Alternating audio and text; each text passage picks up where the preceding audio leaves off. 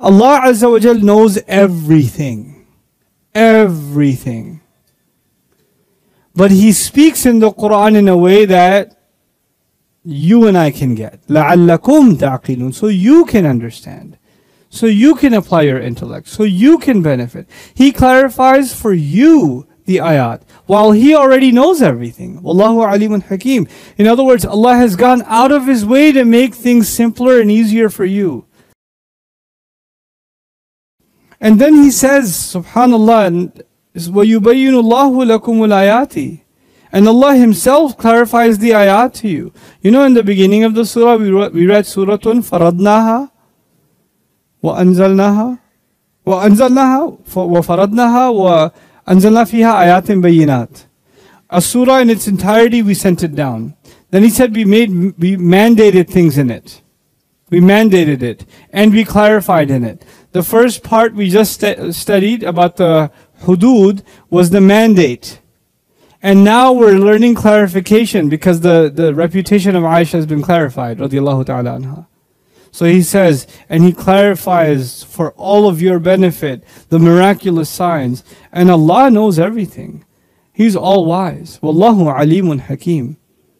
You have to understand that ending also. Wallahu alimun hakim. Why does He say that ending? You know, Allah is a teacher. And Allah is the owner of all wisdom.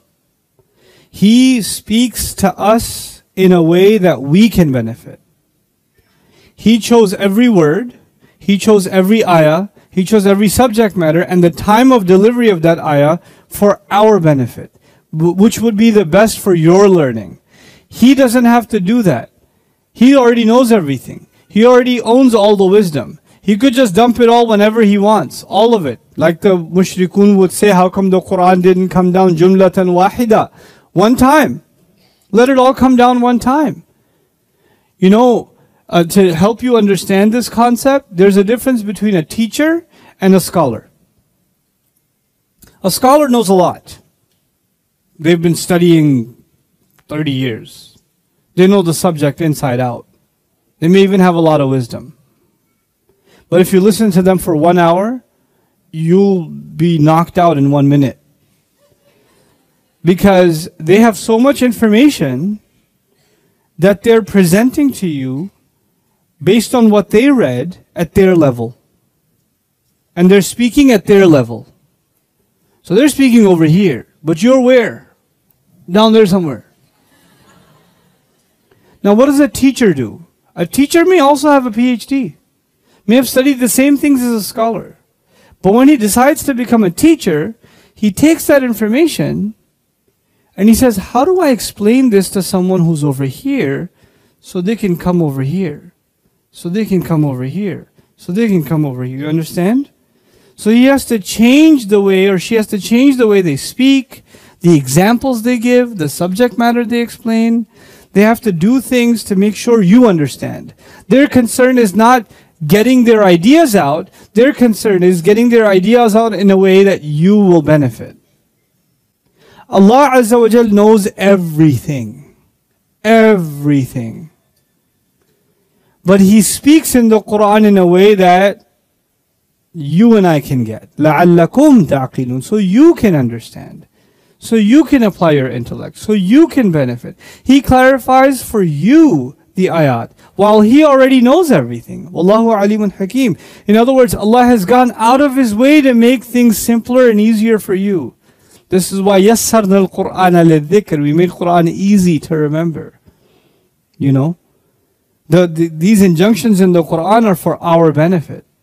You'll notice something I still believe it to be true. Some people think I'm being blasphemous when I say this. I don't think I am. So I'll say it again. The book of Allah is so rich and so deep. But at the same time, the book of Allah is so simple and so straightforward. Read any tafsir of these ayat and they're going to be complicated. Like the grammar discussions and the historical analysis and the this and that. But if you read the ayat themselves, at the end of it all, they're just straightforward. Human beings, we attempt to understand the book of Allah, and thank God for the tafsir. Without them, I don't know what I would do. But at the end of the day, the way Allah takes the most complex realities and He puts them in the simplest of language, in the most beautiful words, and just a few phrases, we just can't do it. But we should be inspired by it. Keeping things simple and concise. That's what Allah does. You know, I don't have to prove to someone how much I know. Actually, the biggest debate I have when I'm preparing for these durus is when I'm preparing my notes, I'm going through the Mufassirun and what they said, and it's like Arabic, but I have to give a lecture in English. So I have to cut out.